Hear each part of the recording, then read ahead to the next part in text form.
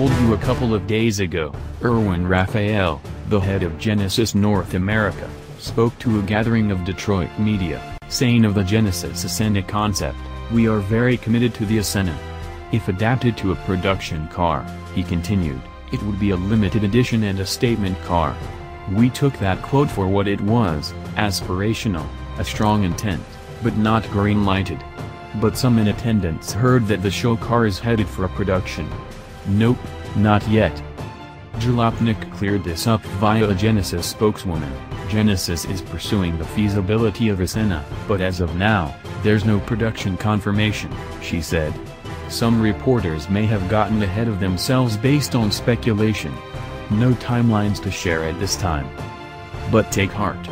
If, again if, the Essentia were to be produced, Raphael wouldn't peg numbers or prices, just that the Performance EV would be more dear than any Genesis on sale right now.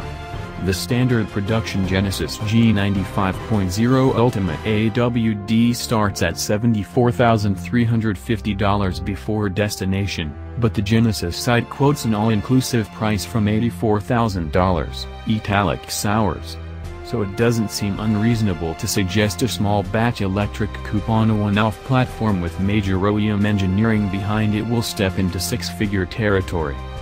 And though Raphael and the spokeswoman didn't offer a time frame, Genesis boss Manfred Fitzgerald, in an earlier interview, said his team was pushing to get the electric coupe built and on the road by 2021 or 2022. So how much diluting of the concept would Genesis designers need to do to satisfy real-world prerogatives? Apparently, not much. Fitzgerald said previously that everything on the Essentia show car is technically feasible, although Hyundai design chief Peter Schreier said the butterfly doors would probably be subbed out for traditional units. The best of the rest could actually make it down the line.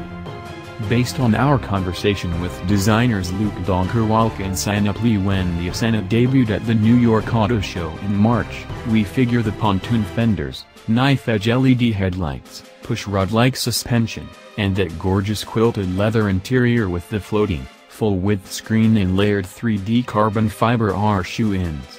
We wouldn't be surprised to see that fully transparent hood become a transparent window in a more conventional hood, and the bubble glass canopy get more reinforcement.